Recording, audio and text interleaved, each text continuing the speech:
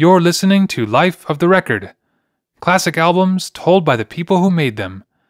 My name is Dan Nordheim.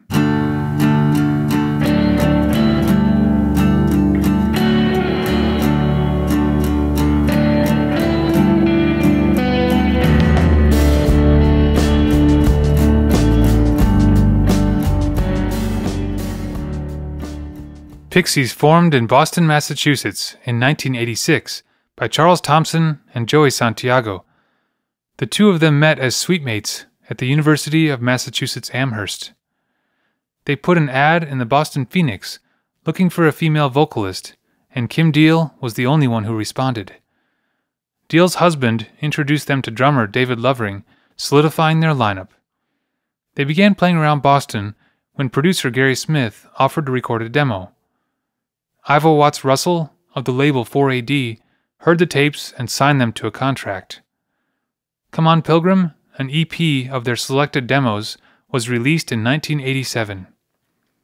For their first full-length album, Watts-Russell suggested engineer Steve Albini, who met them in Boston, and they began recording the next day. SURFER Rosa was eventually released in 1988. In this episode, for the 35th anniversary, Joey Santiago, David Lovering, and Steve Albini reflect on how the album came together. This is The Making of SURFER Rosa.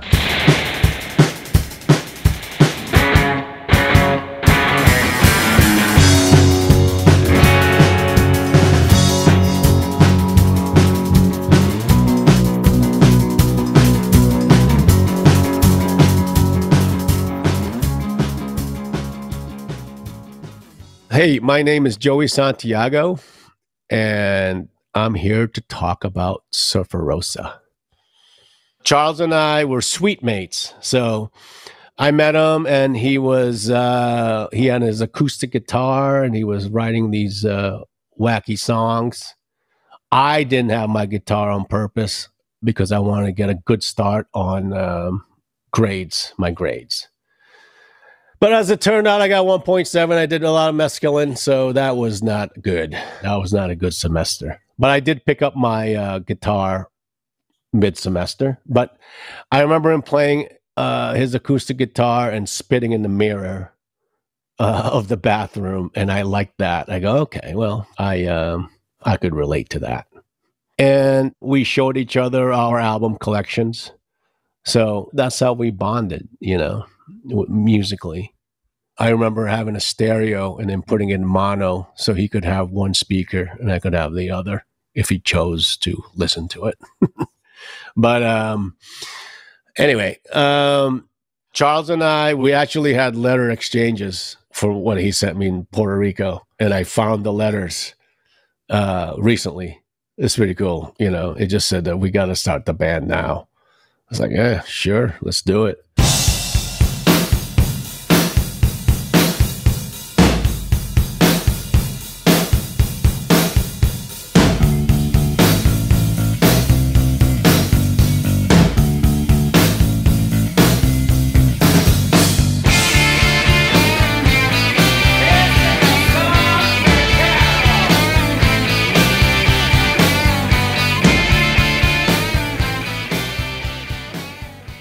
So we were in Boston. We dropped out of UMass. We were roommates for a good while.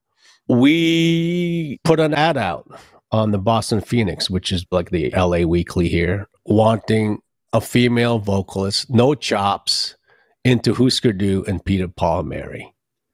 Perfect. No snobs allowed. No musical snobs. No hipsters.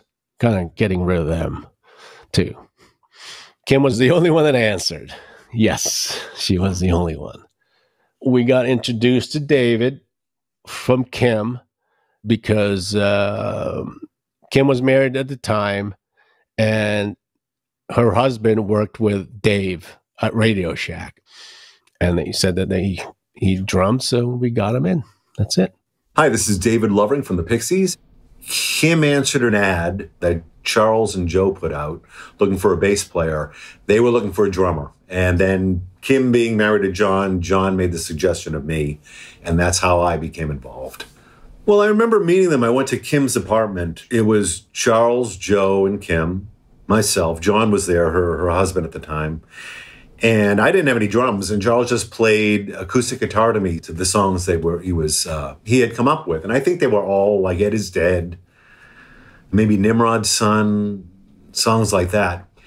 And to me, I mean, I was a background of like Rush. I mean, Rush was my kind of background, and some alternative kind of, I would say, new wave is what I was as, also synth pop. And it was very eye-opening and very different for me to listen to those songs being laid out for me. And I remember just playing, just playing on top of the table or something, just going along with it. But I got along with them and everything, and then I learned to, open my eyes and really appreciate what the music was. And it changed me completely as far as music in a way. I was very busy on drums. I think the first album, or at least playing live, which was, and that's all because of Rush. And it wasn't because of playing and realizing what these songs really are. I had gone less is more, less is more, less is more, just to accommodate the songs. Musically, we could have expanded on an idea, but no, let's just stay here. Let's keep it. My guitar parts, a lot of people go, oh yeah, those are the notes. Why don't you fool around with it some more? No, that's it. That's what I got, man. We had our sound already. That was it. We were doing those songs live well before we recorded it, just because we had to have a 40-minute set. So we recorded it. That's like the old school way of doing things. I wish we could do that now, work on songs and then record them. Anyways, I miss those days. We recorded a demo. I think it was like 20 some odd songs, and 8 of them were chosen to be on Come On Pilgrim. And a lot of the other ones ended up on Surfer Rosa. Yes, Surfer Rosa was recorded very quickly because we have played it a ton. We have played those songs live before we even went in there. And we've been practicing it, obviously, and then testing them out live. So it was already proven that it was going to be good. We were selling out shows already. And we know how to edit ourselves. Prior to even like going in there, we were editing it and whittling it down to what Surfer Rosa sounds like.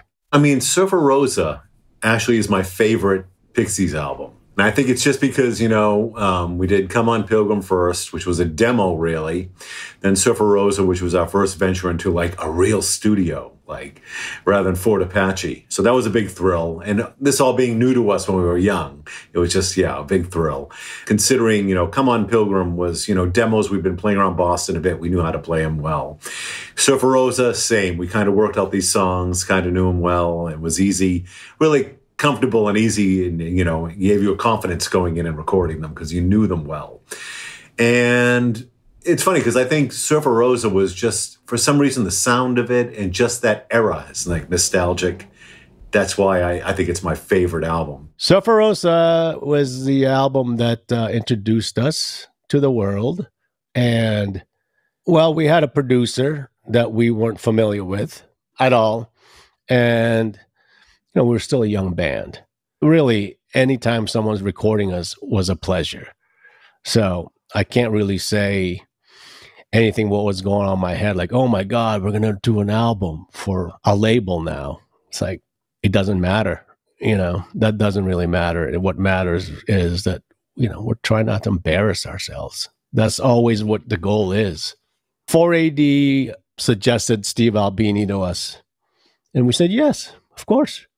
They could have suggested anybody, really, but Ivo had an ear out for this guy's sound, and it turned out to be a great match. I don't know what his credits were, but I did like Big Black. I love that sound he had. Yeah, that was our first producer, and that was a big thrill. It's like, whoa, Ivo Watts-Russell, who was running 4AD, he was a Big Black, knew about Big Black and stuff like that, and decided, wow, this would be a great approach to get Steve Albini. I'm Steve Albini, and I was a recording engineer for Surfer Rosa, the first album by the Pixies. So when he contacted me, it wasn't completely out of the blue, but it was pretty much out of the blue. Like, I hadn't done any records for his label at that point. I hadn't done very many records for anybody at that point. Most of the records that I had done as an engineer at that point were either my own band's records or people within arm's reach of my own band, like my friends' bands, my friends' friends' bands, other Chicago affiliated bands who I had met on tour or had some personal relationship with.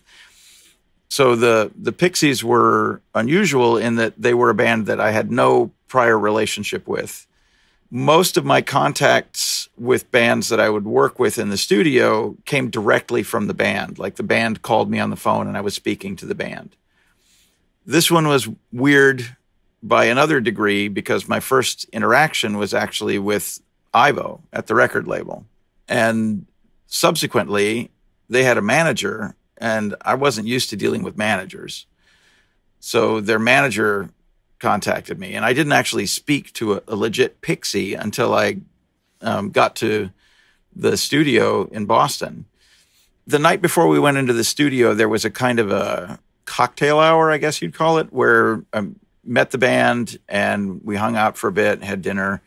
I'm sorry, I genuinely don't remember anything about those conversations or what went down. Basically, I was just relieved that they were normal people, that they weren't arch and, pretentious, and that they seemed comfortable forming an aesthetic and sharing their opinions. They didn't seem to be even the slightest bit familiar with other records I had done or, my band's music, that kind of thing.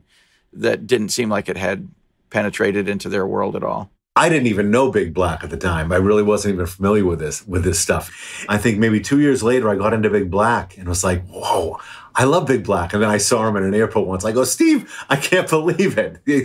I love your whole band. If my memory serves me right, it could have been the day before or the night before we met. And then we began the next day. Yeah, I mean, that's normal. Like, I'm steeled in the independent music scene and the punk scene and the underground. You do everything by the seat of your pants. You do everything as quickly and cheaply as possible.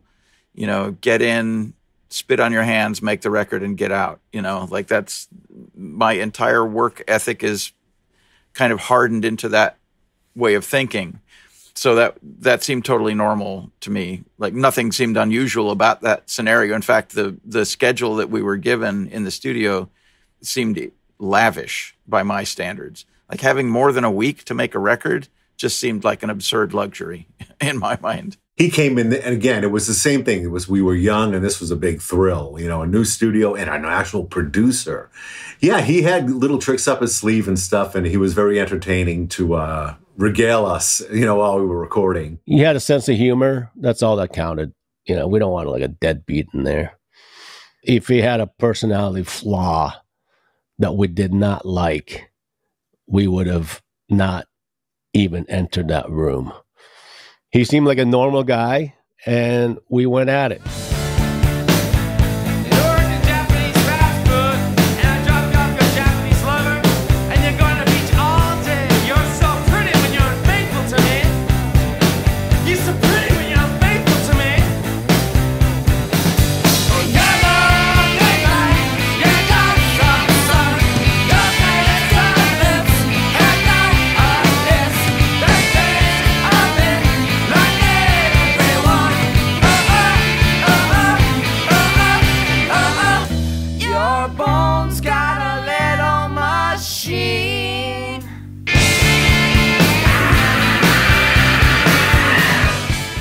It was called Q Division. It was a 16-track studio in Boston.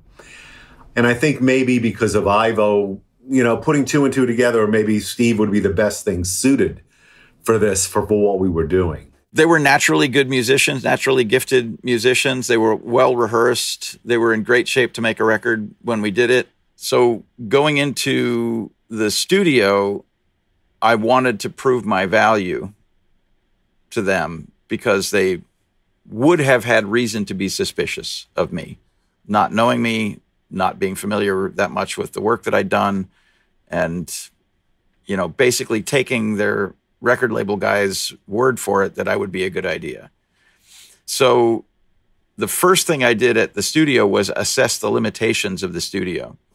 The studio had a very modest control room. It was a 16-track studio with a very modest console, not a lot of outboard equipment.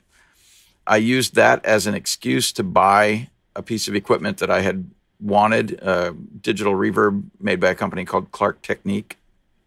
And so we had one of those reverbs at the studio. There was also a really great live room. Like the acoustics in the live room at that studio were nice.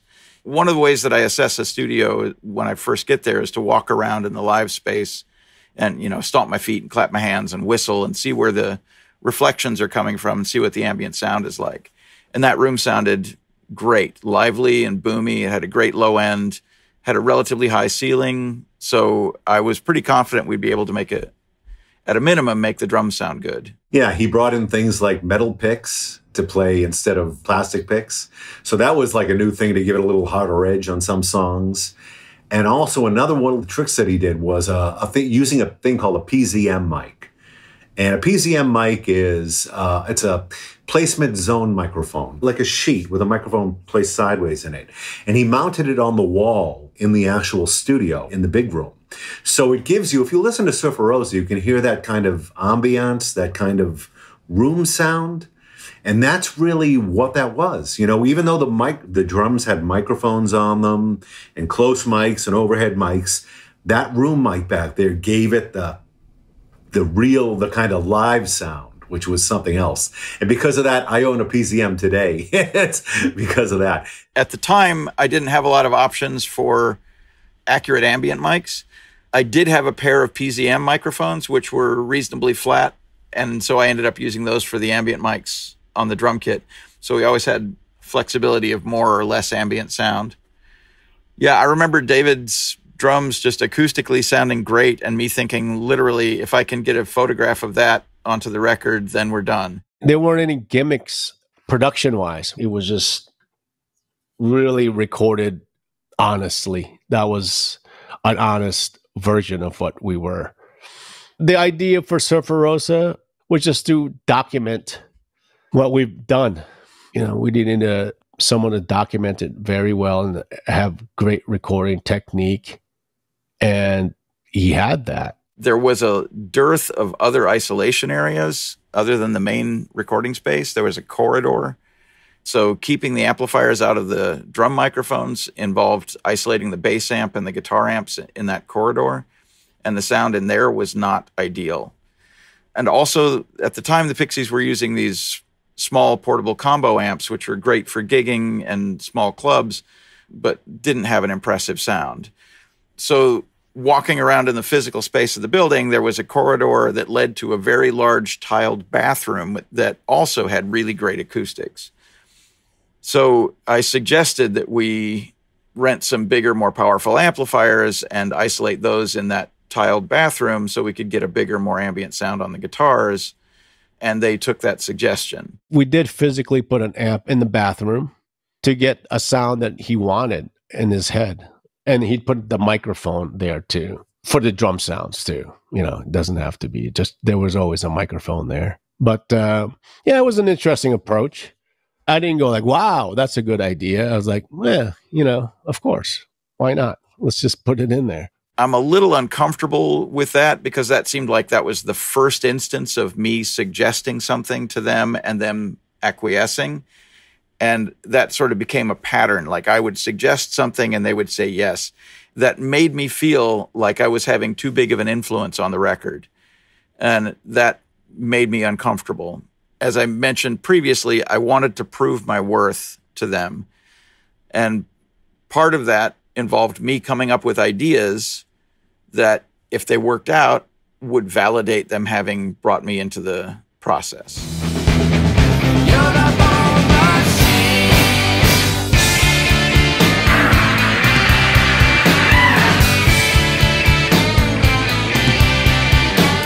I was talking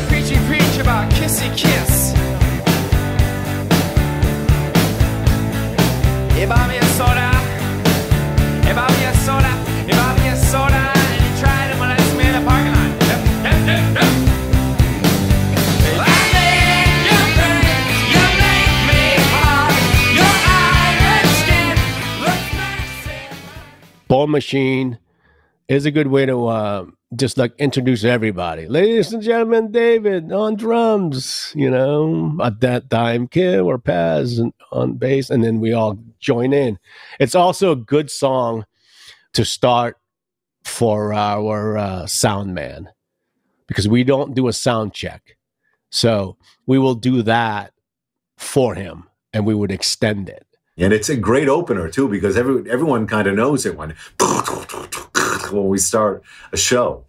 I can't say it was any, at least for Bone Machine, going about that, how it starts with drums and bass and then the guitars come in, how that's structured. I mean, there wasn't any thought of how to do it. It just seems that's the way you do it, you know? So that's just an example of just what we're doing. It wasn't like any plan or anything. You know, when we started Bone Machine, when we started kind of, Charles was coming around, you know, playing it so we could kind of figure it out.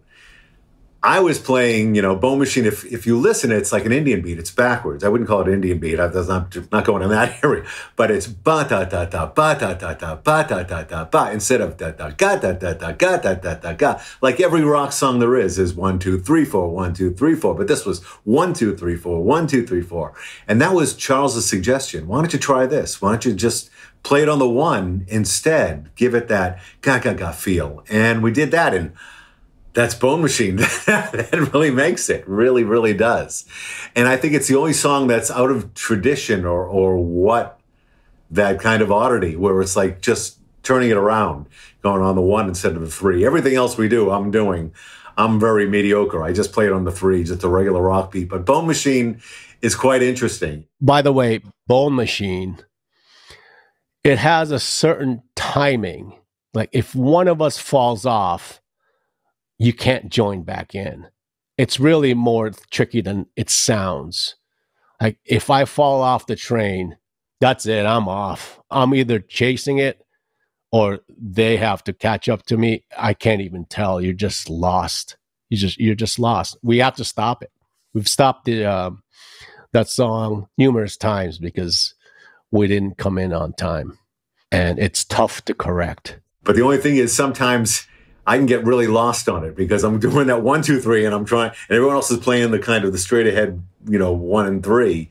I'm doing the backwards. So sometimes I'm like, kind of, we got to stop the song, either start it again or go on to another song. That riff I came up with, I liked it. It just kept going and going and going. Very relentless. The only thing unrelenting about it was I would switch from minor to major mode on one, and every time I do that, it kind of, you know, I forgot to do it live. I started doing it like on the last tour because, oh yeah, that's what I did. And now when I do it, it's like, okay, there's the joke. There's always got to be some kind of joke, you know, with the theorist proving the, you know, you got to know how to break the rules, right? So that's how I was doing it. And the song came together well. I loved the solo that I did on that. Just really just one chord. It wasn't one note, but it was like a chord that just kept going and going and going. Basically making, again, a joke out of what a solo is, you know, at the time. Plus that chord, too, there was a hit by a guy named Prince. Kiss was the name of the song, and he was hitting a 9th chord, and that's what I did. It kind of like a tribute to that hit. You're the Bone Machine.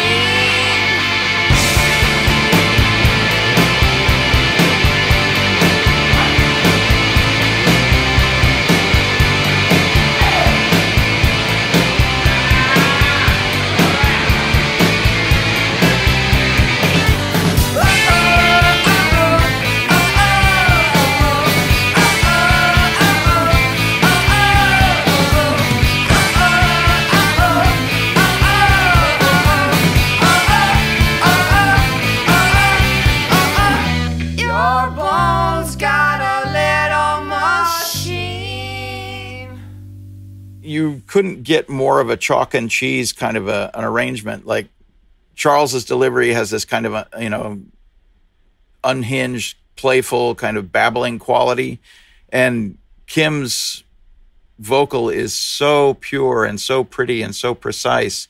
It's just such a stark contrast.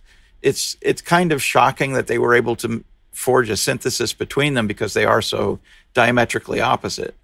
I have the greatest respect for them for being able to synthesize a band identity out of such diametrically opposed aesthetics. Well, it's wonderful. I think that they're the yin and the yang. I think having Kim in the band, or a female compared to all those guys, it gave it a different sound, whether it be vocals or just how we were as a band. And it just works in vocals. Her background, any kind of female vocals, it just added to it. Surfer Rosa had a lot of harmonies, and they worked hard to do that. And I just witnessed it. You know, they had to do what they had to do. I was in my own head. I was just concerned about guitars, but the way it came out was great. Surfer Rosa was the way we bonded. We bonded. We didn't have that much time. We were still working odd jobs. So we would rehearse and play. That's the only time we really saw each other. We had this rehearsal space, and we were the only ones practicing diligently. It seemed like everyone was just partying. There were like maybe 7 other rooms there. Yeah. And then we would open up the door, and they were listening to us. We were entertaining them with this muffly sound. You know, they liked it. You know, that's when we knew we had something.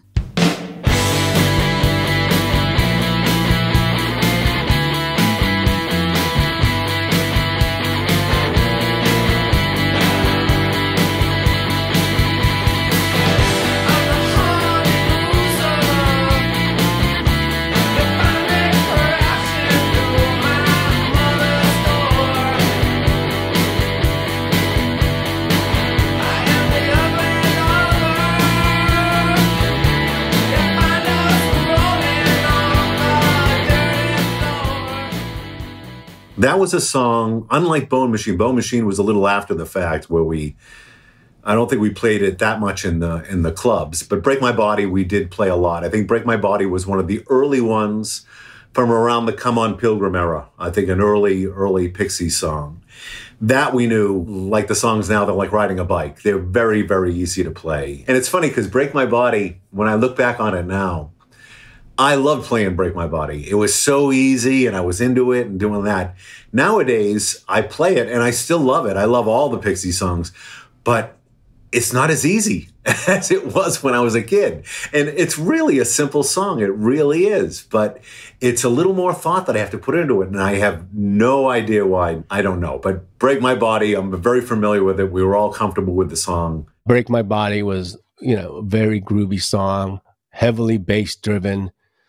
You know, it was busy, and I mean, not busy, but there were a lot of notes going on already.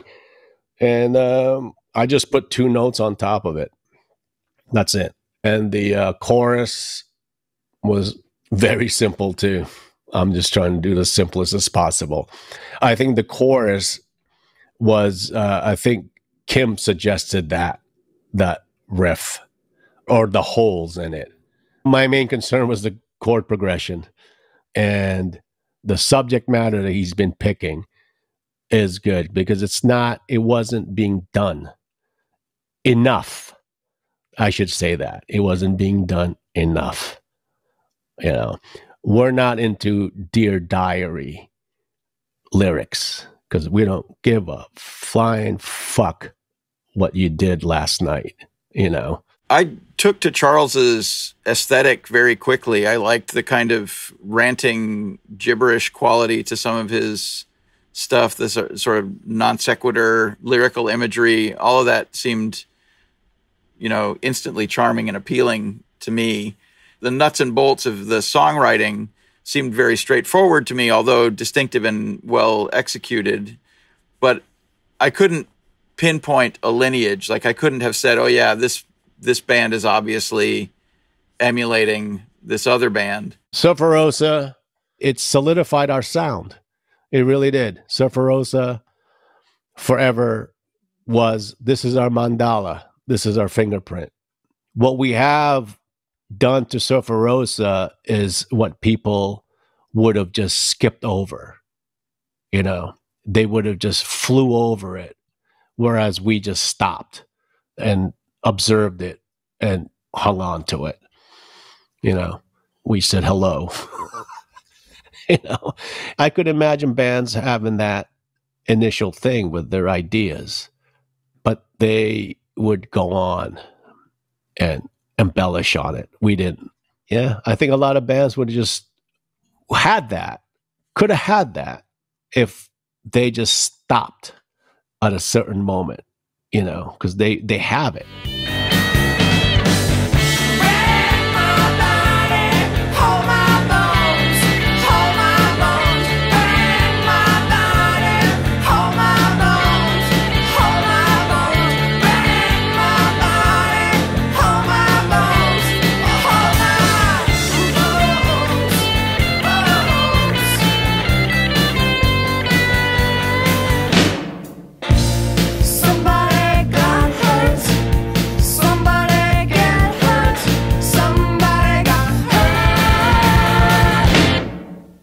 Oh, something against you?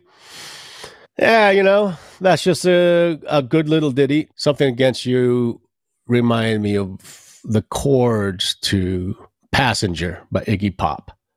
I think if you slowed it down, if you slowed that thing down, you would kind of go like, oh, okay, it's the Passenger.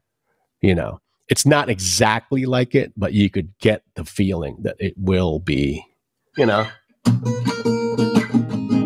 And then, what's the Passenger? Oh, shit.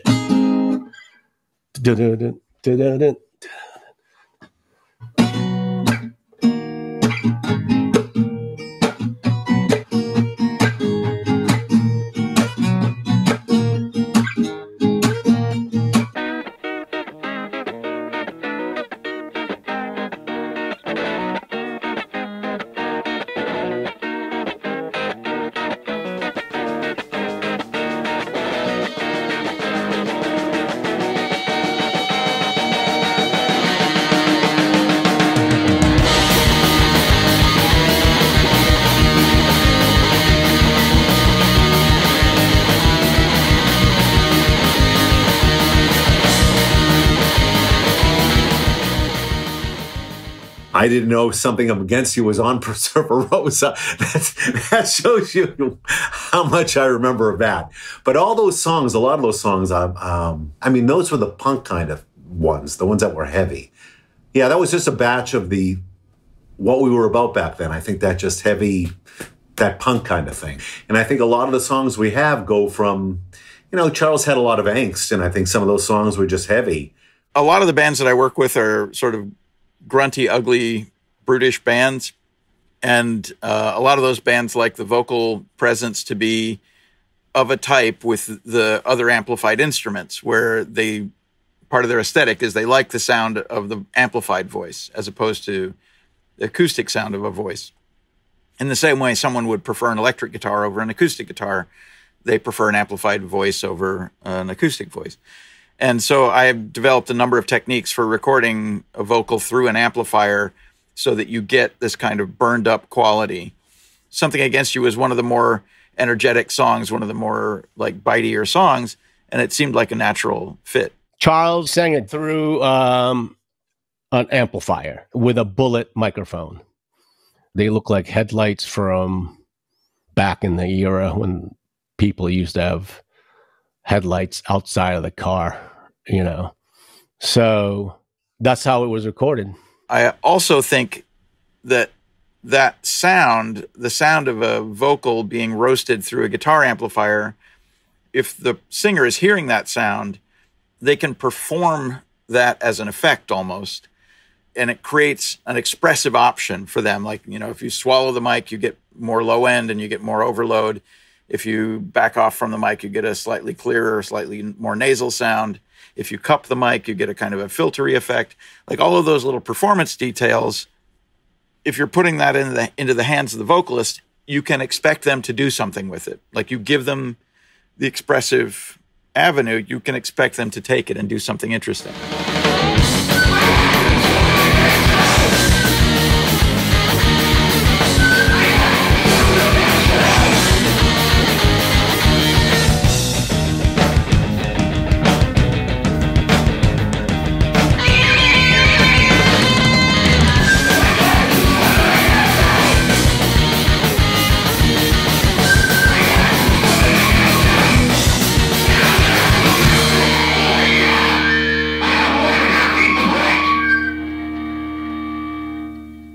one happy prick at the end, which is quite interesting. They came up in the studio, but live, no.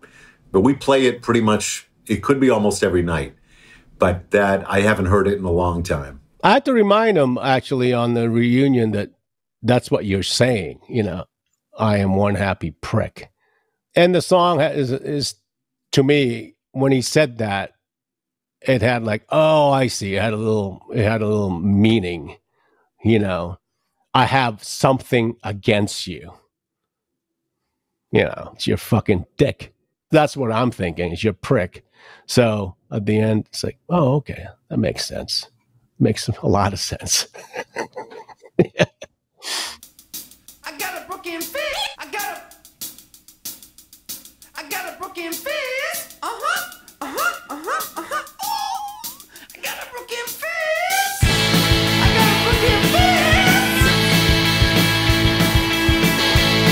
got a broken fist. There was this boy who had 2 children with his sisters over his daughters, over his That edit on Broken Face, I got a... You cannot get that edit now because that was a tape shutting down. You know, digital doesn't do that. It won't do that. It will never, ever do that. So that's cool. You know, little timestamp on that song. Again, Steve Albini in the studio this was tape machines. It was all before digital. So there was a lot of cutting and splicing. So I think part of the beginning on Broken Face is just a lot of splicing that he did. There are a lot of little quirks about studio practices, like depending on the way the tape machine works, when you start or stop it, it has a distinctive sound that's captured on the recording, like the sort of starting up or stopping sound, or, you know, the tape spooling off the reel. All of those things are kind of failure modes in the studio. But if you've worked in the studio, they become familiar. And I liked the idea of introducing those sounds and those eccentricities into the finished product, where normally you would take great pains to avoid having those kind of eccentricities on a record because they're like I said, they're sort of failure modes. It became a kind of an identifying feature of that record, was that the sound of the session underway was part of the record, and it sort of became a thing, like a feature of the record, was that you could hear the process of making the record and the interaction of the people and the personalities. And I think that's charming, and that's the rationale for doing it.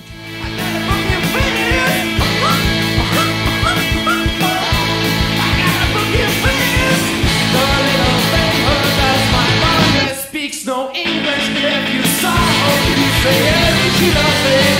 I got no lips, I got no tongue, whatever I there's only space. I got no lips, I got no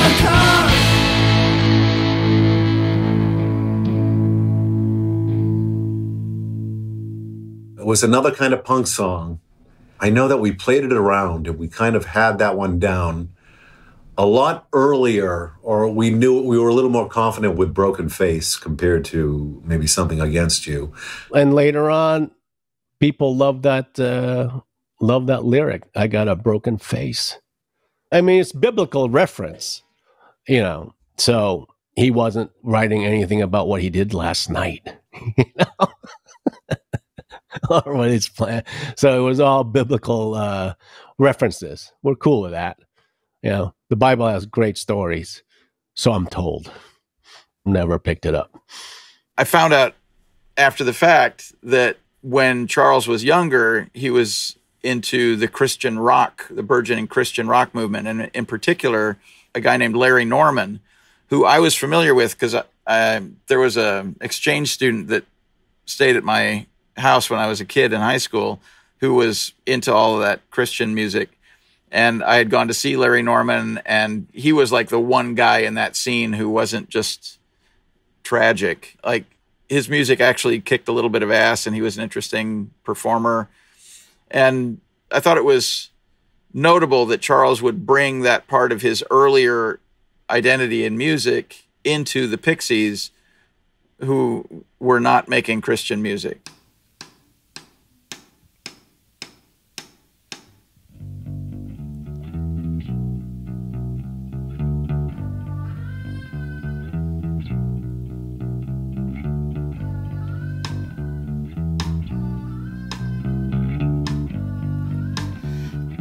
I know his teeth as white as snow.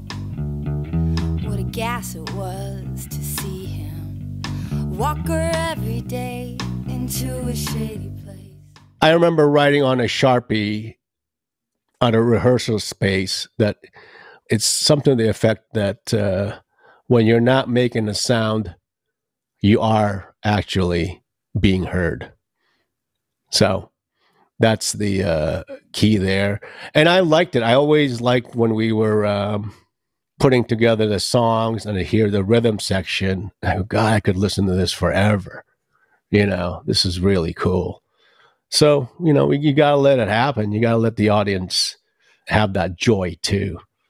And anytime that can happen, we'd let it happen because it's really hypnotic. The Pixies were absolutely part of that developing aesthetic of intimacy, then exploding into like drama. Like they were definitely part of that aesthetic. I don't think it's dumb to call them a quiet to loud band. I think that's perfectly reasonable.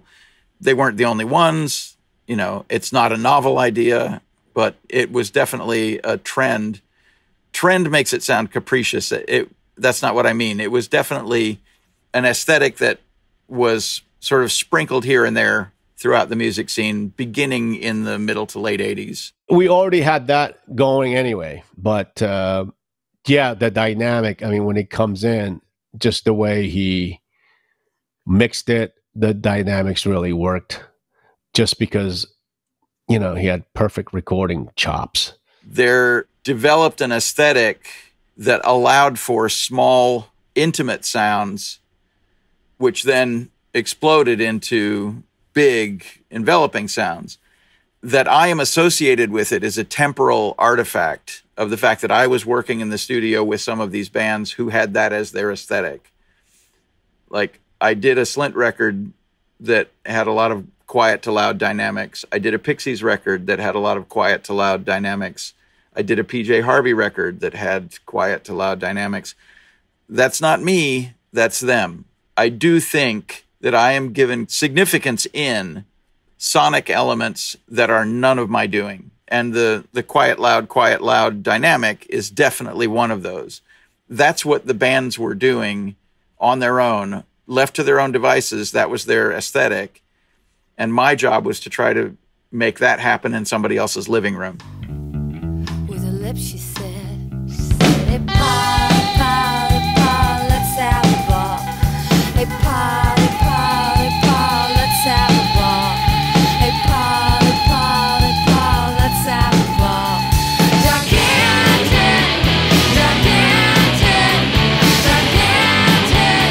I'm reaping love. Gigantic, I'm reaping love. Gigantic. Charles had the chorus and he wanted Kim to sing it and do the lyrics. And the songs where Kim's vocal is prominent have a completely different tone and mood, despite it being the same band, to the songs, the sort of more frenetic songs that Charles is leading. Gigantic was definitely, it was a Kim song. It was the female portion singing. But it's a nice change. I think that anything, whether it be, you know, Gigantic or if it was La La Love You or something, it's a nice little, it's a little change. It makes dynamics a little different than having the same thing all. I'm not downplaying or saying anything bad, but it just gives it a little more dynamic, I think. So it was always a highlight, and the crowd always loved hearing Gigantic. Kim Deal has just one of the most beautiful natural singing voices ever on earth. Like top 5 singing voices on earth. My friend and bandmate Bob Weston has described Kim's vocal style as, it sounds like she's smiling when she's singing. And that's really true. You can hear this like sort of angelic sweetness in her voice sometimes, but then she uses her voice to like open up on some very dark themes and some kind of creepy, you know, suggestively sexual stuff. And it's like a nice contrast, but it's also like, it kind of gives you the willies, like maybe this is something I shouldn't be allowed to listen to right now. Lovely lazy run with a big black mess, with a hunk of love. We'd walk her every day into a shady place. Life's dark, but I'd want him. Hey, Polly, Polly, Polly, let's have a ball. Hey, Polly, Polly, Polly, let's have a ball. Hey, Polly, Polly, Polly, let's have a ball. Gigantic, gigantic, gigantic. I'll be big. I think she's got a really effective vocal presence. A lot of her vocals were recorded either directly into a mic. A Sennheiser 421 was the mic. That's a very bright, very crispy, very present mic. So the vocals of hers that were meant to be very up close and whispery and intimate were recorded directly into the 421, literally as close as she could get to it. The ones that were meant to be spooky and atmospheric were recorded in the toilet at a distance. And she sang it just like that at David's garage. It was, she was very bashful at first with it. And I could understand why. But, it was filling the space. The chorus was there. The subject matter was interesting. I think initially Kim said that it was going to be about a mall, big mall. That would have been interesting. Just in general, there's nobody I admire in music more than Kim. Like the records that she's made with the Breeders, I think each one is distinctive and unique and absolutely masterful at executing the sound in her head. She is the most relentless in pursuit of a very specific sound or idea of anyone I've ever worked with.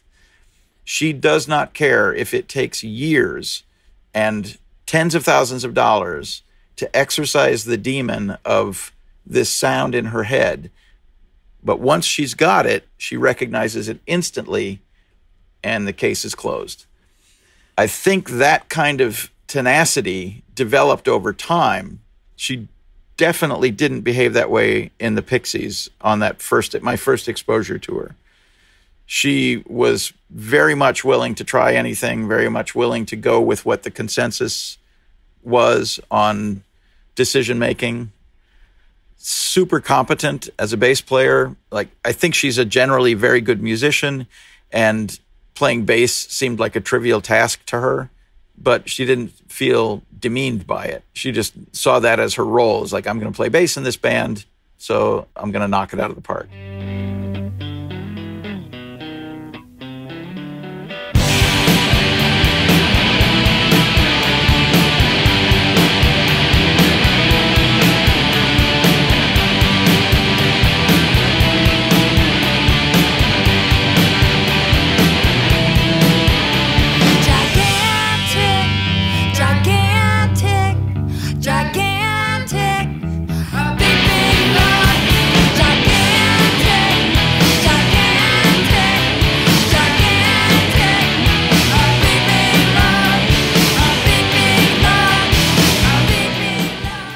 That had like definitely a Velvet Underground influence. Sweet Jane would be the reference to that. It came together pretty good. Gigantic was a fun song to play out live. I think we knew that very well before going into the studio. The only thing I remember about it, I got a brand new China cymbal. They sound like a garbage can kind of thing. And that was the first song that I used it on Gigantic, where at the end, there's these little crashes that keep happening during the choruses or something like that, and that's what got employed. And the funny thing about that was when our next producer was Gil Norton, and Gil Norton hated China cymbals. With the Gil Norton records that we did, I don't think you're going to hear a China cymbal on it, but on Surfer Rosa, you hear the China cymbal. Steve Albini put an amp in the bathroom to differentiate maybe it from other songs. I think it was my PV amp. Yeah, we had Marshalls too, but the PV sound made it on that album. That was pushed in a lot. I like the sound of it, I think it might have been called the Bandit, and it had the saturation control, which was cool. And also that amp was very portable. I can, haul it around different gigs.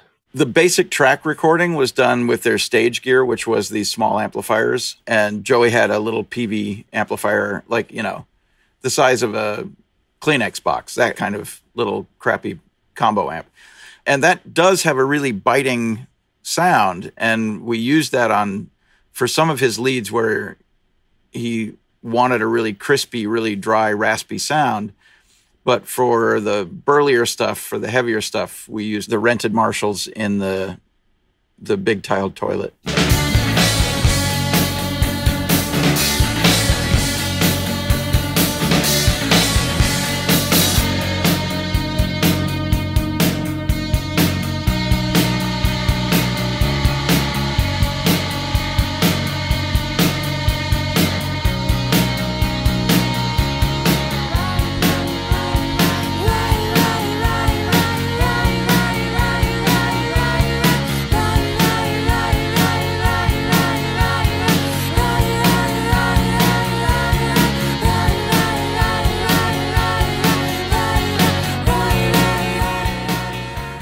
My favorite moment still is the River Euphrates.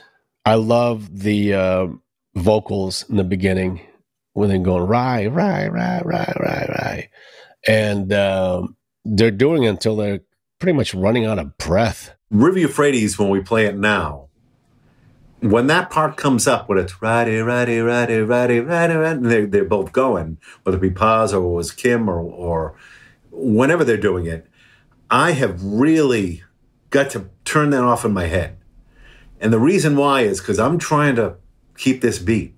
And when they do that righty, it's not always in time. It's a little kind of little jaunty like that. And that throws me for a loop. If I start hearing that, I gotta, oh, no. And so I always, on River Euphrates, I have to sit there and count during that part. 1, 2, I'm just counting in my head so I don't get thrown off the beat.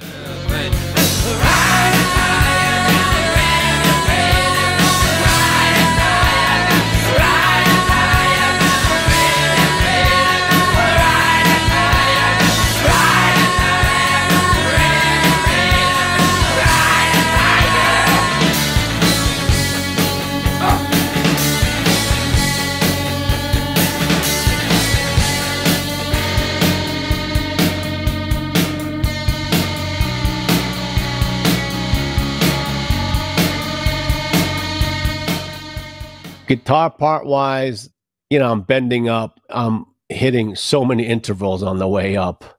I just love the way the guitar, when it goes out of tune, because it has this like natural, like tremolo, and it becomes a sawtooth pattern, which I like. So it becomes a synthesizer at that point. You're just doing sound design.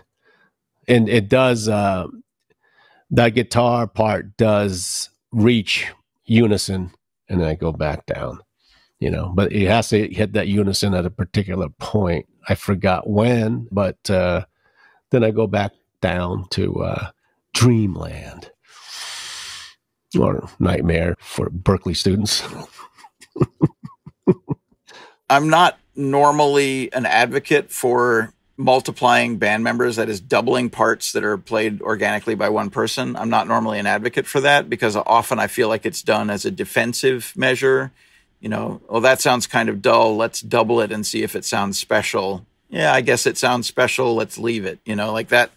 That seems like a lazy approach to making a record. In Joey's case, as mentioned, he had this kind of feeble PV amp that he used for the basic tracking, and we had access to the fancy Marshalls for the overdubs.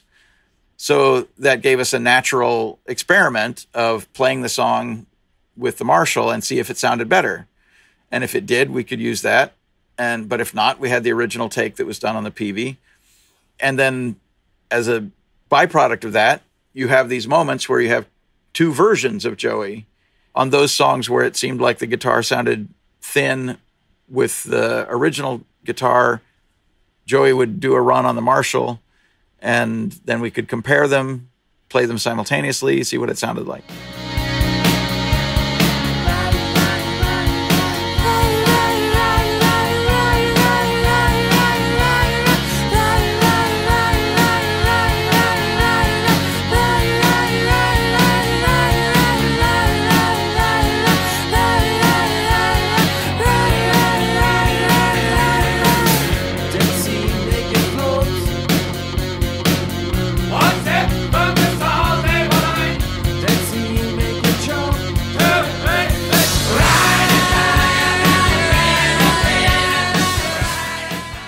One thing I noticed immediately about Joey's lead guitar style was that he wasn't like hung up on the sort of bluesy scalar stuff that a lot of other guitar players sort of gravitate to. He had more of an ear toward abstraction and sound effects and stuff like that. I listened to a lot of surf music because I knew it was going to serve me well because I don't sing. So instrumentals were really the key to me to listen to. And, you know, there's a trick too, not to get in the way. You know, you got to be heard, but not get in the way. It's really, really, really a tricky little job. Joe is a lot of the sound of the Pixies, his guitar. I think it's very distinctive the way he plays, and I have no explanation how he does it, but it works. It's perfectly apropos. For Where's My Mind, Joe's guitar, it's just typical Joe. I cannot explain it. It's just, whether it be simple or whether it be hard, whatever he has a certain Joe sound to it. And what he gets for each song, I think it really is very distinctive Pixies. Stop.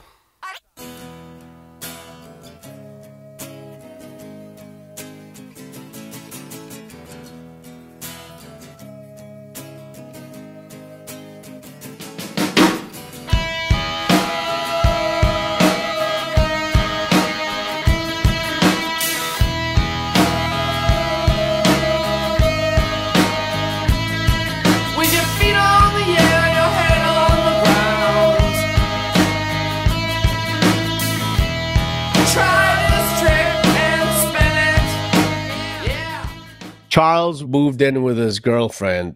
We just decided he moved out. We were making enough. We got established so we can afford our own apartments now.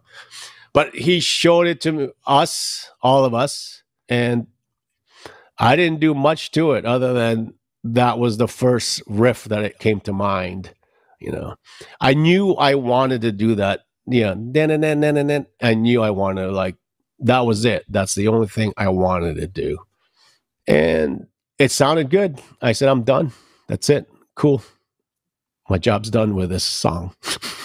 Where Is My Mind, I think, is one of the songs that we kind of honed on the road rather than in the studio. I actually don't recall why it's so simple as far as even my drums. It's just ga, and then there might be a cymbal, a hi-hat. Where Is My Mind is interesting, though, because when we reunited in 2004, I played everything because it was like riding a bike. It was very easy to do. We weren't doing any new material. It was all our old laurels that we were playing, all those old songs. And Where's My Mind? I mean, I can't think of a simpler song. Cactus might be as simple as that. But with Where's My Mind, it goes bum, bum, ga, bum, bum, ga, bum, bum, ga, bum, bum, ga, tss, and there's a little hi-hat thing. So anyway, 2004 comes around, and we're on the road. We're playing all these shows, and we're doing Where's My Mind every night. And I didn't realize it, but someone said to me, I think it was maybe, I guess a year into playing, you're not doing that cymbal, that little cymbal opening that happens throughout the song. And I was like, what? And I had to listen to Where's My Mind to realize, I completely forgot about that. So.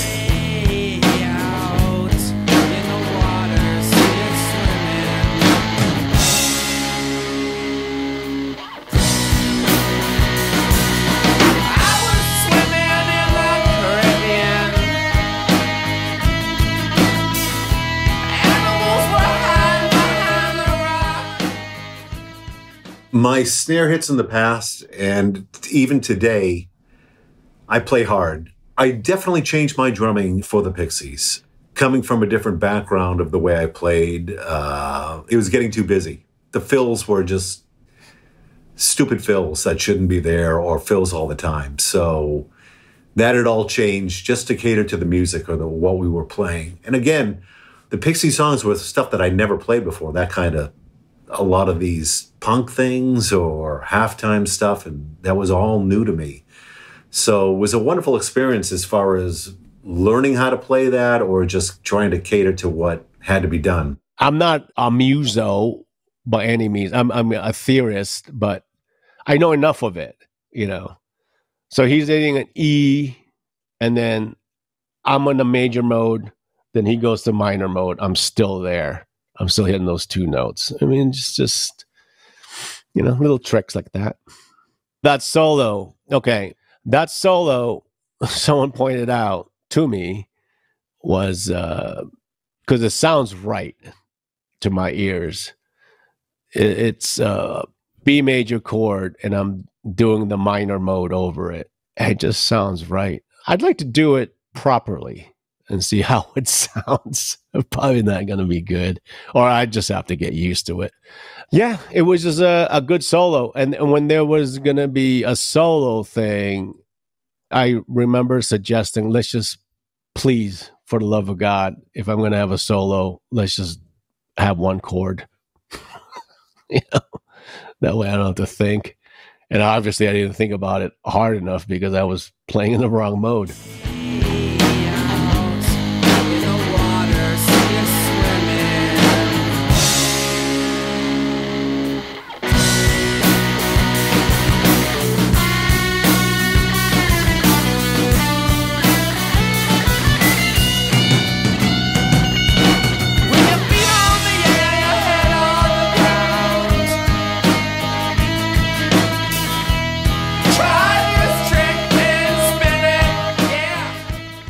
Well, I think Where's My Mind? It's definitely surprising because it's, at the time it was just, I don't even know if it was a single. I don't think it was. I don't recall. But I would blame Fight Club. You realize the power of a movie or how that's changed that song, or at least given a new generation or people who know us only from that song, or just being aware of it from that media. And that was astounding. Jesus, it's everywhere, huh? Where's My Mind was in an Apple commercial. Oh, fuck. Yeah. I had no... I mean, people told me that it was in a big commercial, but I didn't know it was Apple. Fight Club, that was great. That was a good one. I don't know if we gave it to any other movies. I think it just belongs in Fight Club. I don't think we should really share that. I mean, you know, I'm not Charles, but I think it should be a Fight Club song. And it's grown ever since. It's become bigger and bigger and bigger. And I think it's a song that we have to play along with some of the other ones that we do. But definitely Where's My Mind is in there. So at the end of that song, the tape actually ran out on the take, where they were doing a vamp at the end that they were intending to fade out. And the tape ran out. So you hear the band end stop abruptly at the end. And as a way of masking that, I created a reiteration of Kim's backing vocal just by soloing her backing vocal, her woo-woo backing vocal through the reverb, and recording several instances of that and spliced those onto the end. So you have this, so the effect is that this ethereal voice is insistent and unstoppable, but the band like glitch stops and the woo-woo continues, you know, Kim Deal, Unstoppable by Machinery.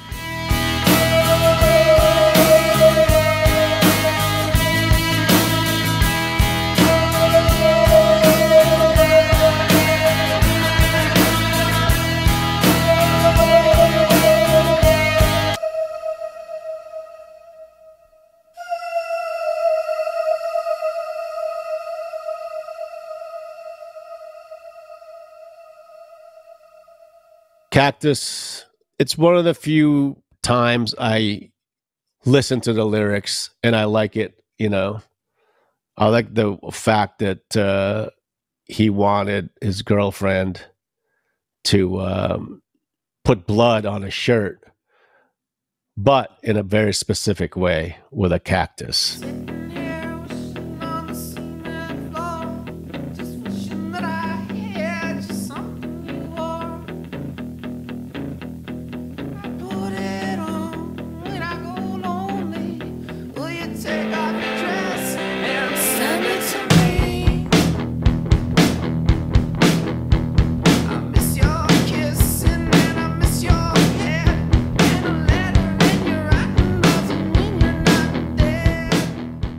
Cactus, I suggested spelling Pixies out as a nod to T-Rex, because T-Rex did that. And it kind of sounded like a T-Rex song.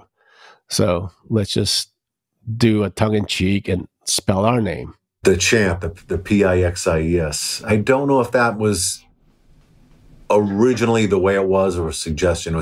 That's tough to recall, but I know that that's my job. Every show is I'm the one with the P-I-X-I-E-S. And it was tough for a while because this shows you how I get by just barely. It's bum bum ga, P-I-X-I-E-S. I'm trying to say that and still keep in time. I know it's easy as heck, but it's not. It's not. But I'm able to pull it off.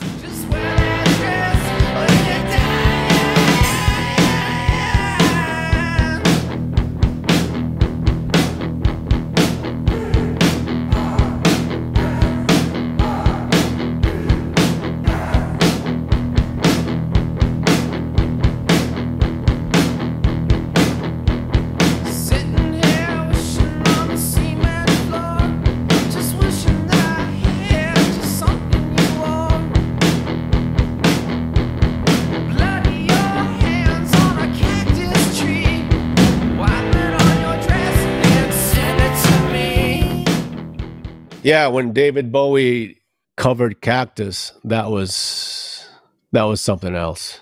That was something else. I mean, wow. Big influence, David Bowie, for us, Not only that, but as a producer of Iggy Pop. But for him to do that was very mind-boggling. It really was. It was just like fucking David Bowie covering and doing a Cactus. That's just crazyville, That's a good nod. We were Bowie fans, and he was a fan of the Pixies. And when he did Cactus, that was a big thrill. That was a thrill. In fact, when we did there was a benefit after Bowie had passed in New York for something. I forget what it was. But it was just a Bowie big thing in New York. And we went, and everyone was playing a Bowie song. We went on, we played Cactus because Bowie played Cactus. So we got away with playing our own song at a benefit that everyone was doing covers like that. So that was a thrill. That was our welcoming to the music world. He welcomed us. He was like, come out, you guys, by the way, with your low self-esteem, is part of the musical community now. And he wanted to advertise us too. He thought that we weren't big in America, and we weren't. We weren't at that time. Partly because we toured Europe a lot more. In the immediate term, the Pixies were not a big band. In America in particular, they were not a particularly well-known band.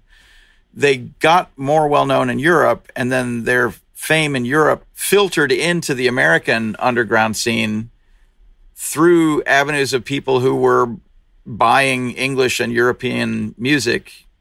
People who would have every record on 4AD would also have a Pixies record. And eventually more sort of normal music fans crossed paths with it and took a liking to it. But their success in the U.S. was not meteoric. Like, they were much more popular, much quicker in England and Europe than they were in the U.S. It took a while for them to catch on over here. And in the underground scene, there was a suspicion of bands that were sort of foisted on the audience top down. Like, here's a band that arrives fully formed with label backing and a big tour that you've never heard of, that you know nothing about, that, you know, they've never been written about in the zines. You've never heard anybody speak their name in your word of mouth circles. Just this band appears out of nowhere with the backing of the industry. That those bands were met with suspicion in the underground, and rightly so. Almost all of those bands were atrocious. The Pixies were an exception in that they were a working band in Boston who just didn't develop much of a following, and they caught the ear of an influential record label, and things snowballed from there. So they came by their success and their adulation legitimately. They weren't a manufactured phenomenon in the way that some of these other bands were. This is a song about a superhero named Tony. It's called Tony's Thing.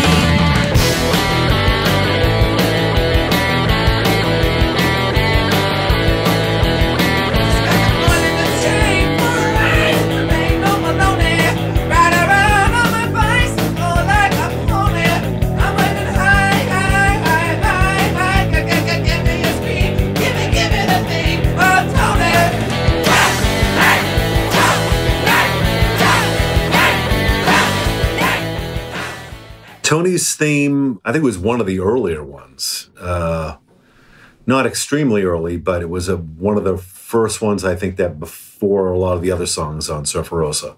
I think it was very easy to record because I think we knew it pretty well. We played it out. That's a fun one.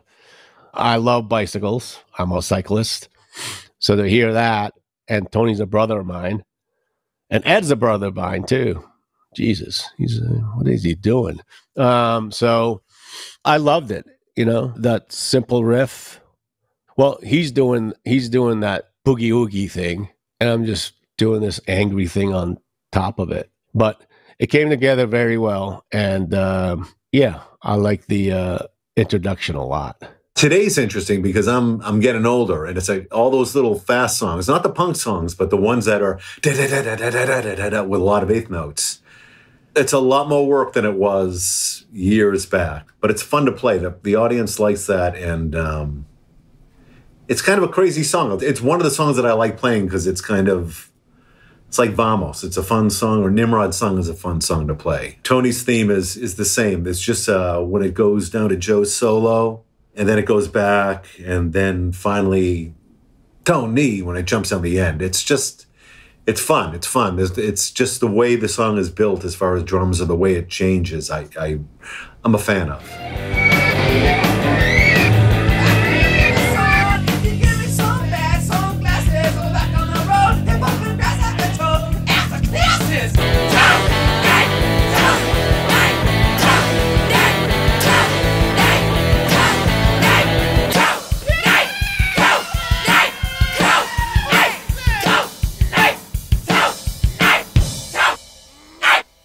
Oh My Golly, that was a tough one. Oh My Golly was a tough one because the beginning is dun dun dun dun dun dun dun dun dun dun dun dun dun. It's this weird.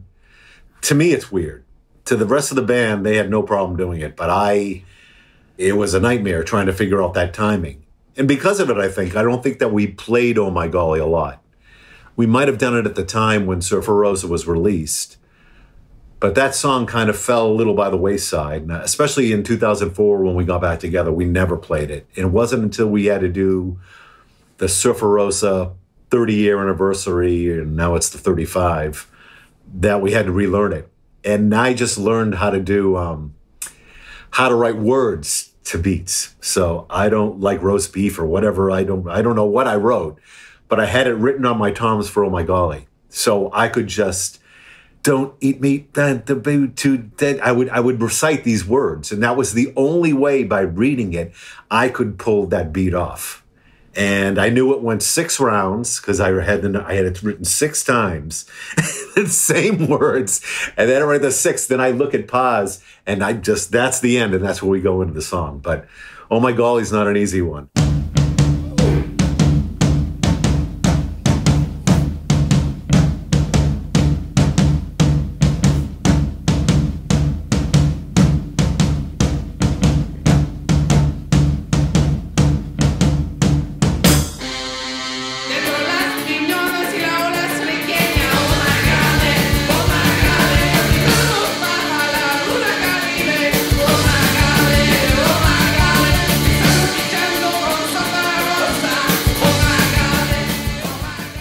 Surfer Rosa had Spanish lyrics on it coming from an American band. That's, it's a shtick, Plus, Charles is very fluent in Spanish. It's very impressive. So it made a lot of sense for him to flex that muscle. Yeah, just being in Puerto Rico, Charles, I could imagine by himself in a strange land and just working on lyrics, perhaps learning the language and misinterpreting it and, coming up with his own interpretations. I could see him playing with words down there. Charles's Spanish, it just gave it a different flavor on some of the songs, him doing that. And I think it made us popular in South America as well, just that kind of stuff. But I know some of it was Spanglish as well, so he got a lot of correction on fixing stuff. But it's nice. It's part of that Pixies style, I guess.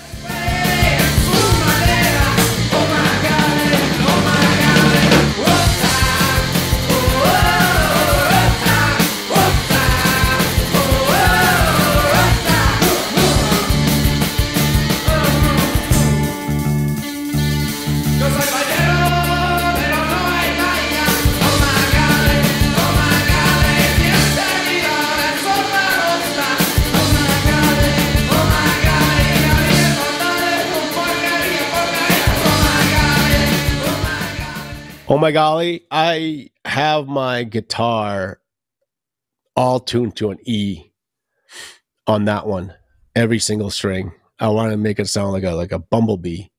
So we did it. I'm always bashful about making suggestions, but I remember doing that, saying it to Steve Albini that I wanted to have all the strings tuned to E. And then he reminded me to do it. I go, oh, okay, all right, let's try it. And we tried it. I had the slide, and it was entertaining. You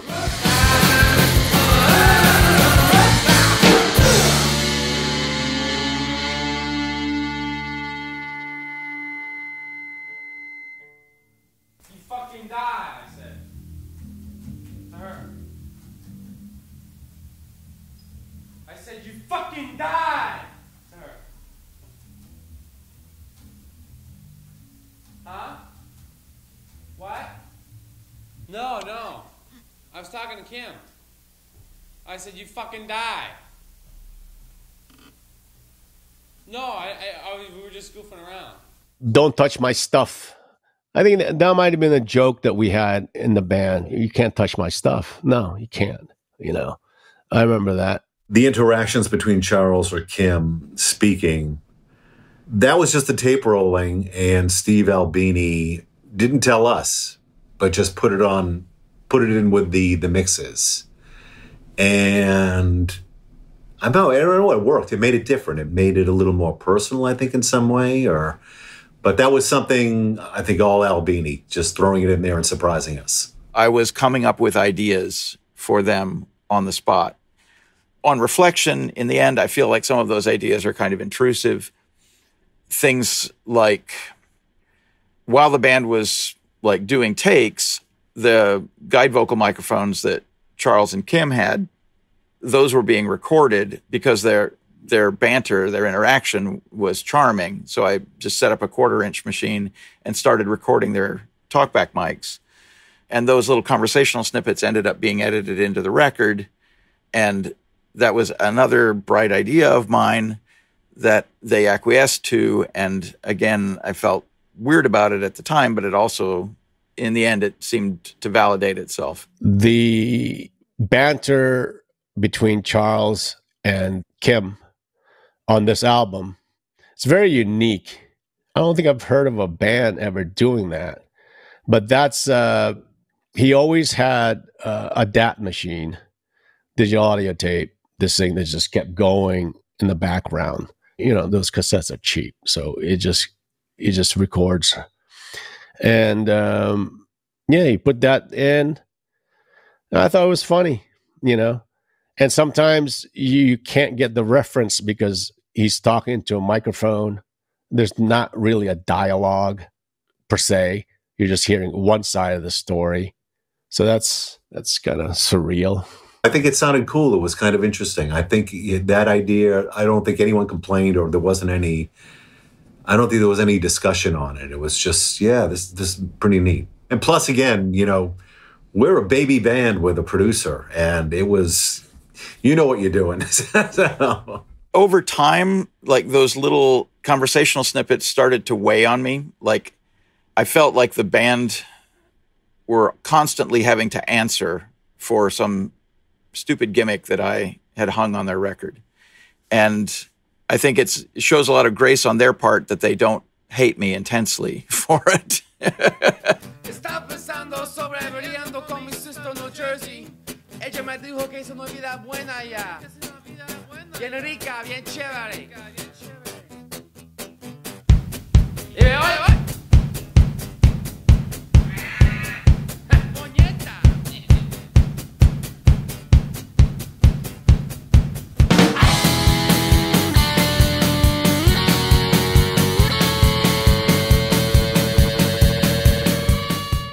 I know Vamos was done on Come On Pilgrim, and then we did it again for Surfer Rosa. I think a few songs were carried over for Surfer Rosa.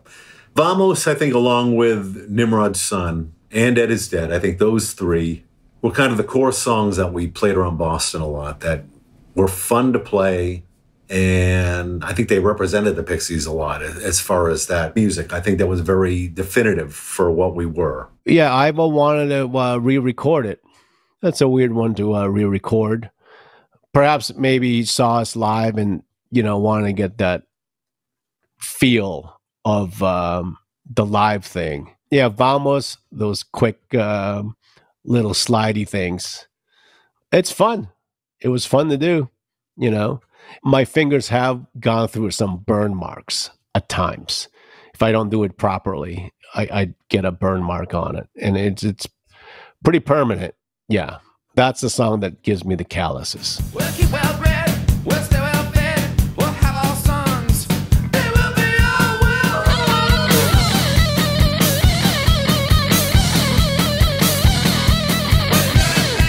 Their friends will say, your dad is rich, your mom was a pretty thing. That little Maria, she's real okay.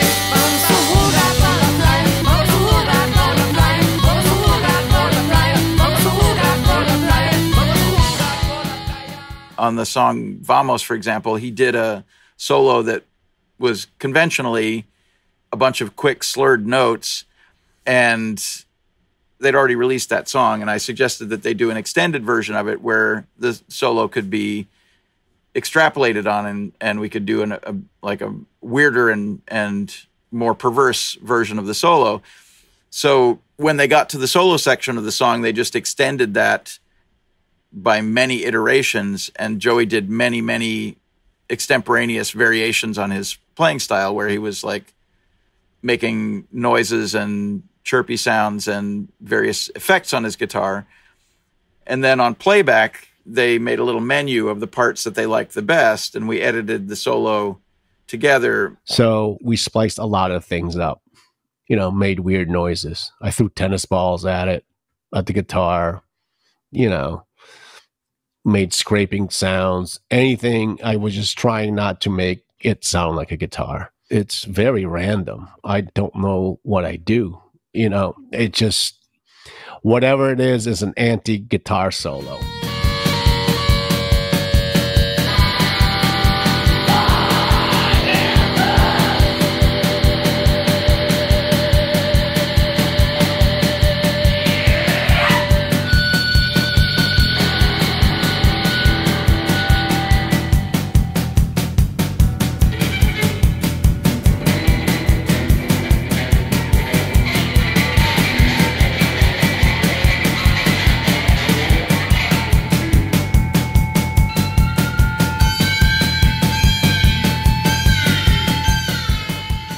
That was Kim's gold top guitar.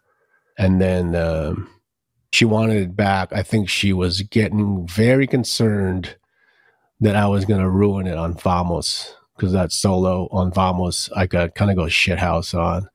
And yeah, rightfully so. I have a special guitar for Vamos that I could kind of ruin, you know. Not ruin. I don't really ruin them, but you know, they're going to get physically abused. When Joe plays his solo during Vamos, it's fun because I think it's entertaining for us. If Joe feels like he's going to have fun that night, it's entertainment. You just sit there and just watch. Yeah, I'm trying not to watch, but I'll be watching what he's doing. And what's interesting about it is, you know, Vamos it's for, depending on Joe's solo, it could be 5 minutes long. That's the song. And when he's doing that, I'm just doing this. And I've had so many people look at me, even the band, like, it must be killing you. You're, you know, you got to keep doing that. But the thing is, Vamos is one of the most easy songs to play, because even though it's like this, I can't explain it. It's just like a halftime. I could just keep going all day with that. And so it's very easy to play Vamos. And it's probably one of my favorite songs to play. I think I put too much pressure on myself to do that, you know. Yeah, I put too much pressure into it. And right now I'm trying to find something else that I could do the guitar that I haven't done, you know. I used to put it on a guitar stand, so it would be truly a guitar solo, you know. And I tell the lighting guy, don't even like light me, just light the guitar, and I could make it feedback, you know, play with the modulation, tremolo, my wah, and you can do a whole slew of things with that thing, you know, and it's a guitar solo.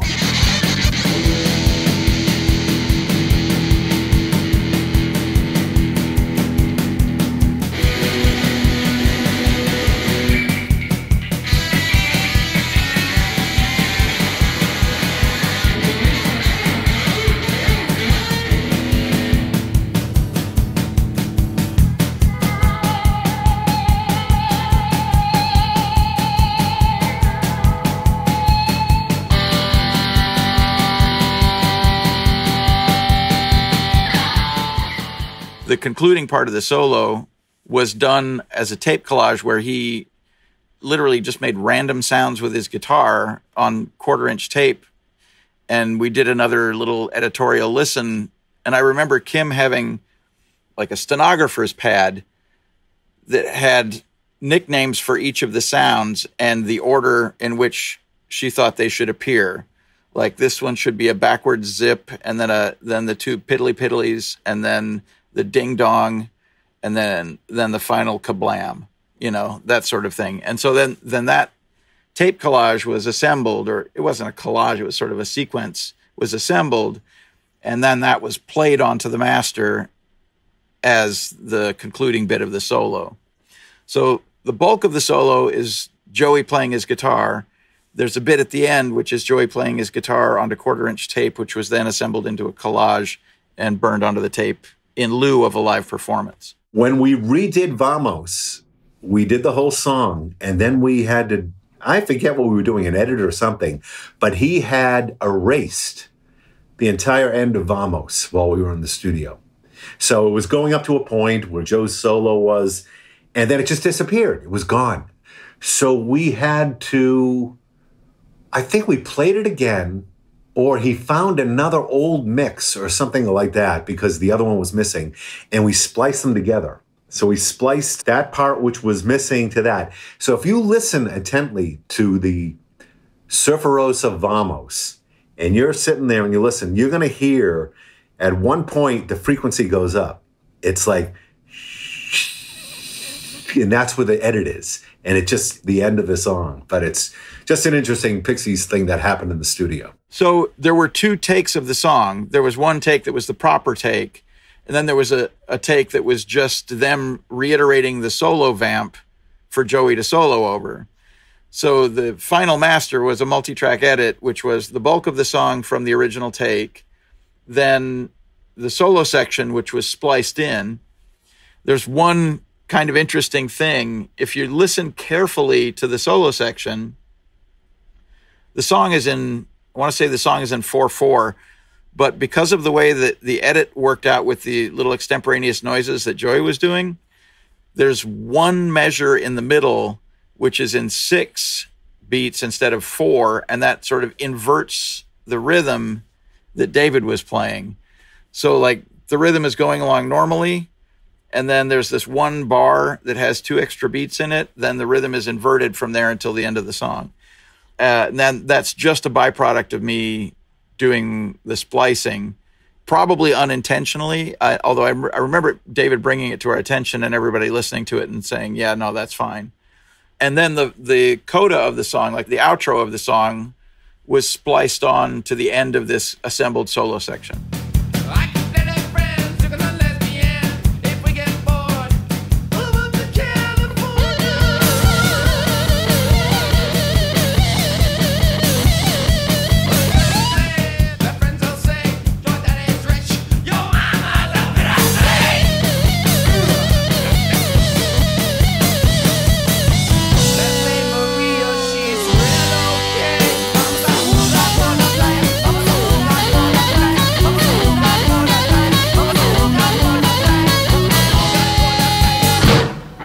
When we record, there's always banter going on. There's other things going on. You know, we just don't say 1, 2, 3, 4. That's not all we do in the studio. We have fun. We make light of things. We talk. So it's good to hear that. It is really good to introduce us as a band that has fun. Listen, fuck them at school. All I know is that there were rumors he was into field hockey players. There were rumors. So I applied, basically. He was gone the next day. I went off of the team. It's like, he was gone. They just like, it was like so hush-hush. They were so quiet about it. And then the next thing you know...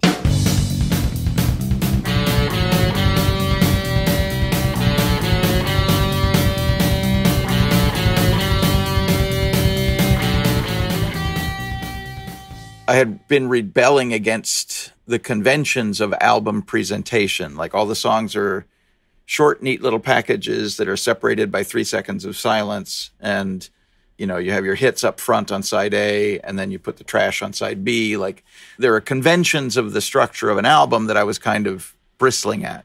And one of them was this idea of having the little silences between the songs. I liked the idea of having a bridge from one song to the next. And there were several records that I made during that period that embodied that. There's a Pussy Galore record, there's a Slint record, and this Pixies record that all have these little interludes or interstitial moments between songs or linking songs together or songs that segue one into the other, things like that. That was a conceit that I brought with me and applied to the band. And you know, the more time away from something you have about something like that, the more you think about other implications of it. And it made me feel like I was trying to claim authorship of some aspect of that record by insinuating myself into these decisions and choices and sort of themes on the record. And I grew very uncomfortable with that. And one of the things that sort of spurred what I consider a maturation of my work practices as an engineer, and I feel like I have made better records since by removing myself more from the creative decisions involved in making the record. The banter that was going around, that was being recorded, had no idea, or you wouldn't think at the time that was going to be content, but it ended up being. And yeah, I don't know, it makes Surfer Rosa quite interesting, I think. And at least during the 30-year and maybe the 35-year anniversary, we're trying to do it verbatim. We're trying to have that discussion, you know, to make it exactly like it is. So it's fun to do that.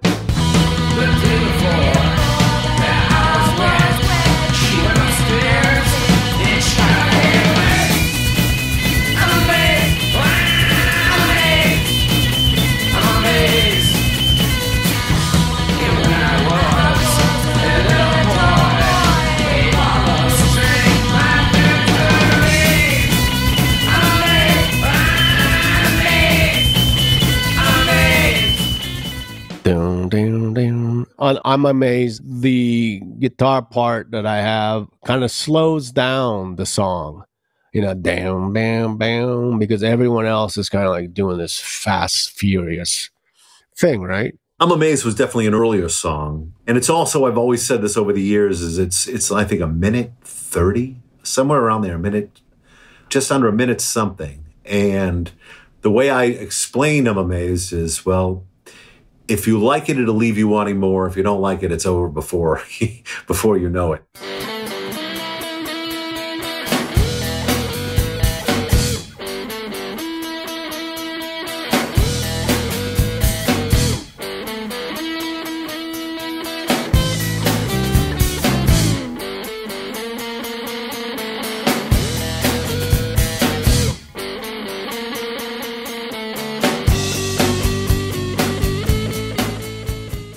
Brick is Red. Steve Albini initially wanted that, just like, let's just keep it as an instrumental. It's cool. It's also, that's a pentatonic scale. I know I make fun of the blues scale a lot, but that is just straight up. Every note is on the pentatonic. I hit all 5 of them. That's how I know. And it's that shape. It's the first shape that you learn as a kid. Brick is Red is a fun one to play because of that. And then come back into it. It's a blast to play. It's another Pixies song that's quite different than some of the other ones, but it's Pixies. I also like the what I'm doing for the chorus on that. It's odd. I'll tell you how I did it, how I came up with that interval. It was because I was watching David Letterman, and Will Lee did this sound like he was clearing his throat, but he did it unison. Those 2 chords, he was doing that. So that's cool. Let me just, I'm not going to make a hem sound on it, but that interval over the chords, it's really good. It sounds like a question mark. The whole time was a question mark.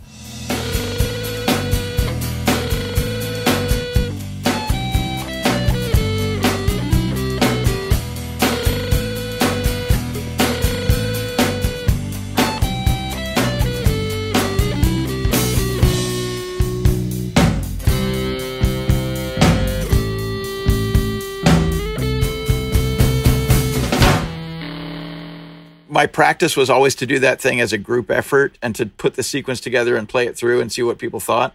So I'm sure we did that. And then the little interstitial things were either conceived of as the introduction to a song or an addendum at the end of a song. So those interstitial things traveled with the songs that they were already associated with.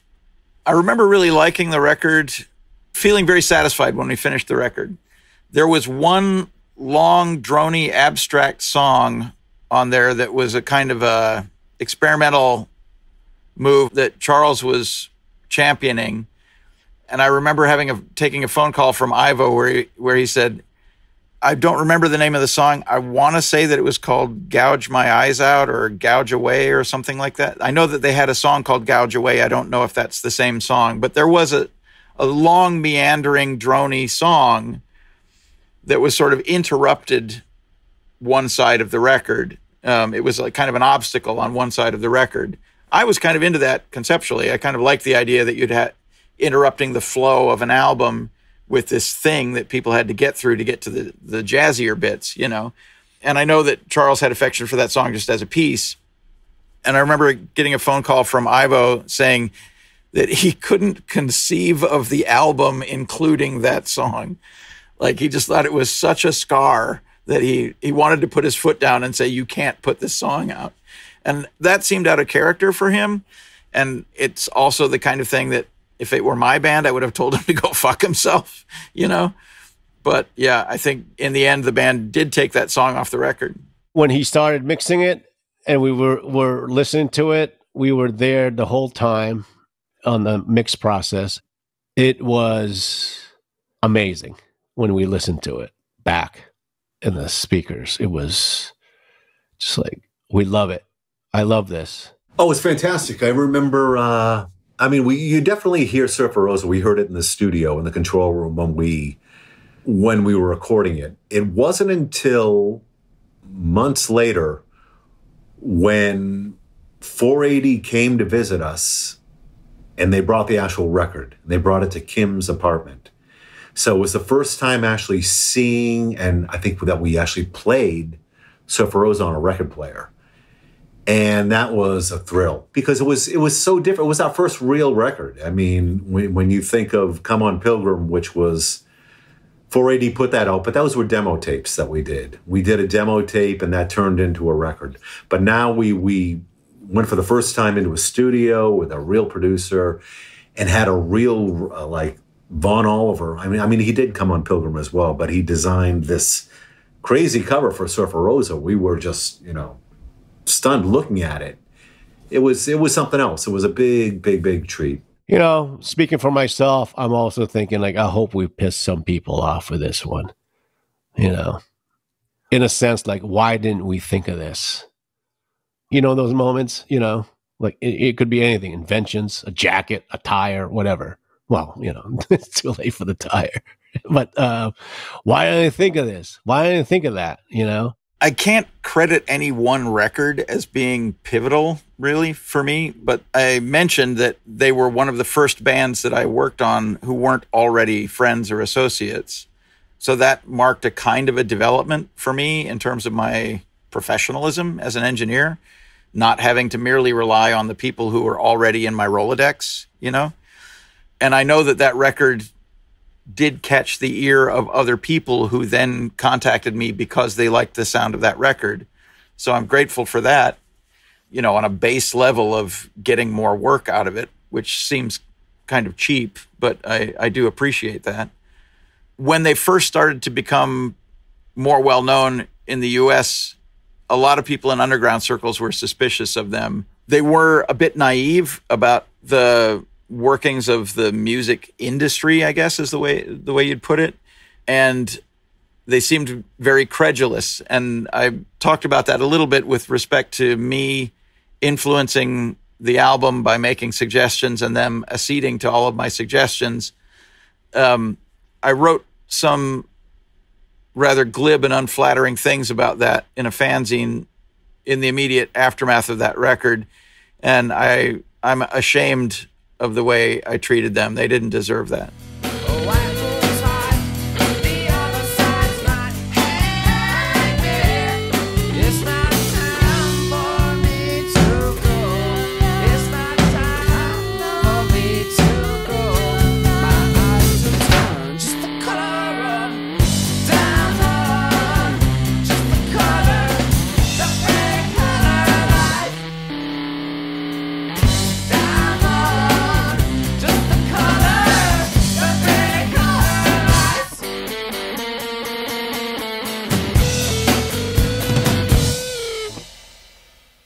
Every now and again, I have cause to hear the Pixies album that I worked on in context somewhere.